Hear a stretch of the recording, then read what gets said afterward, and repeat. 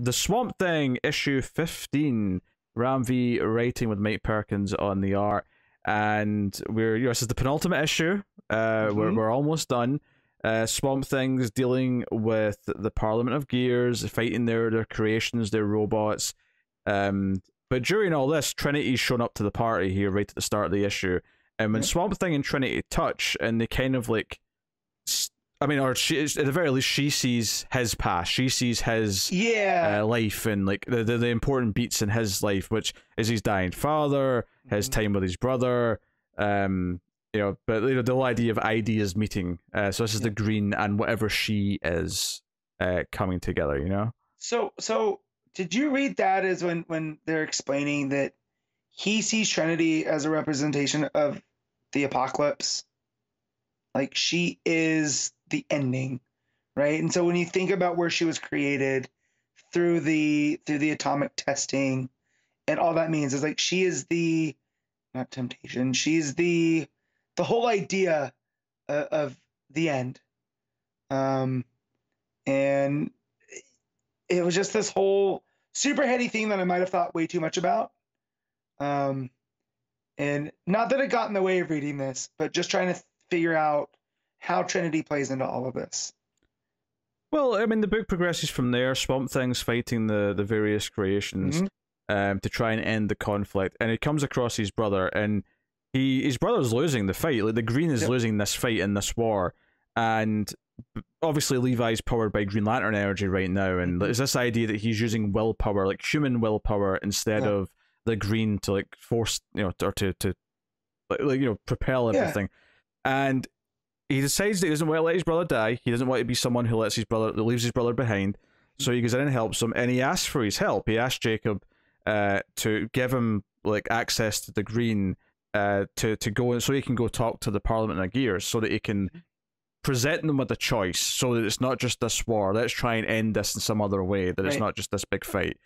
And so sure enough, he kind of like connects with them, and like all the vines and branches go into his chest, and all these great images that Mike Perkins is doing. So he fights his way into this, into the Parliament of Gears, and we finally get to hear them kind of talk, right? So we get all these just machines on a wall just saying things behind them. Yeah, with creepy looking faces too. Like, they just like not that the Parliament of Trees wasn't like, I mean, it was creepy because they're tree faces, but like these guys are a whole new level. They're very reminiscent of Gremlins to me, and maybe that was on purpose because the whole idea of Gremlins and the machinery or whatnot. But yeah, I don't know if I got Gremlins from it, but I mean, obviously Pale Wanderer walks out and starts having a debate with Swamp Thing, and Swamp Thing says, "No, you're not an idea. You represent greed more than anything else. You weren't in the desert. You're this sort of this He's hunger, this parasite, this thing that just feeds off of others." But yeah, he wants the Parliament of Gears to listen, and sort of and we get this great 2-page layout of like showing that this war and these alien plant life beings coming down, like this is what's going to happen if this war keeps going. Like, maybe you'll win, but is it worth the cost of what it'll take to win? Is kind of the argument. And the Pale Wanderer's like, well, what, you going to try and convince them by just telling them all this? And the end of the issue, he's like, no, they're not going to speak to me. It's not going to be me who convinces them of anything. It's going to be her. And the final page is like Trinity walking in, and it's like, oh, so like the Parliament of Gears is going to talk to this new idea. Whatever Swamp Thing felt when he touched her, like she's going to try and or convince them.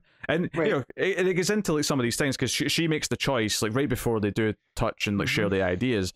She steps in and helps him, and it's this idea that she just did that out of kindness, and that's inspired by the one man who was kind to her when he found her. Put the coat over her, even though it was his demise, right? It's this kind of idea that when you create, you also have to destroy. They go hand in hand. And that she was created through destruction, right? And maybe for her as well, like doing something kind ultimately, like by ending a war, she's almost destroying the need for herself, because if she represents the destruction and the atomic bomb, and mass devastation, the kindest thing she could do is convince everyone not to need her, effectively. Right. So maybe that's kind of something they're. And that's where I was here. getting the whole idea of finality, right? Is that she's this, if you don't, her ending is not her ending. So the word I'm looking for. This tripped me up, not in a bad way, but I've been definitely thinking about this issue since I read it last night. Just trying to piece this whole idea of the ideas and what they represent and how they're working with one another. And when Levi says that what his dad wanted to show him wasn't, Kazaringa or their home. It was that that Levi has to live for himself. And it's not like a selfishness, but it's you're a part of the bigger picture. And that if you lose that, you kind of lose touch with the rest of the world. And so in doing so and bringing in, he penetrates the gears, right? He gets the green to wrap themselves around this machinery. And, so they're kind of in a stalemate right now. It's kind of giving them like a timeout in their little war. And it's kind of that lesson from his dad. At least that's how I read it, was that, he needs to focus on this moment right now in himself. And that's when Trinity comes in, right? But yeah, no, man, Ram V's really good at this. Yeah, I mean, he talks about how the Parliament of Trees and the green sometimes is a bit too focused on preserving itself, when, no, it will always persist in some way. Even if this planet eventually dies, there'll be another planet that'll have green, and it'll persist in other ways. Ideas never really truly die, and the green won't die. So, it can't just be about beating the machines because we have to win. It has to be possibly coexistence. It has to be possibly how do we benefit each other? Because before we brought in the Parliament of Gears, and we brought in industry, and we brought in whatever else, we've talked before with Swamp Thing about how the green, the red, and the raw all do need to coexist. They all need to, there needs to be a balance between them, right? Yeah. When they're working, it's a cycle, So, basically, I guess if anything, Trinity's this representation, because an explosion, and especially a big explosion, but an explosion is a chemical reaction of things colliding effectively, right?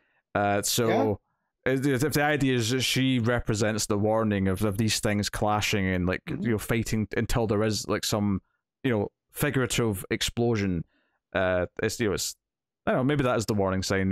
Maybe there's more here in the last issue we're going to get that I can't quite predict yet. But it also brings me back to that one-off issue where he goes into the bomb that didn't explode. That was an atomic bomb too.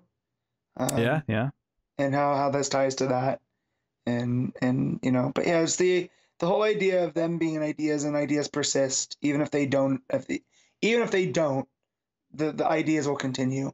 And then seeing all this, and it wasn't just because of the Green Lantern. It's I've been wanting a new vision for Green Lantern for a minute, and I feel like Ram V, this whole idea of ideas, because just seeing the idea of the green existing on an alien planet, right? I want to see that now.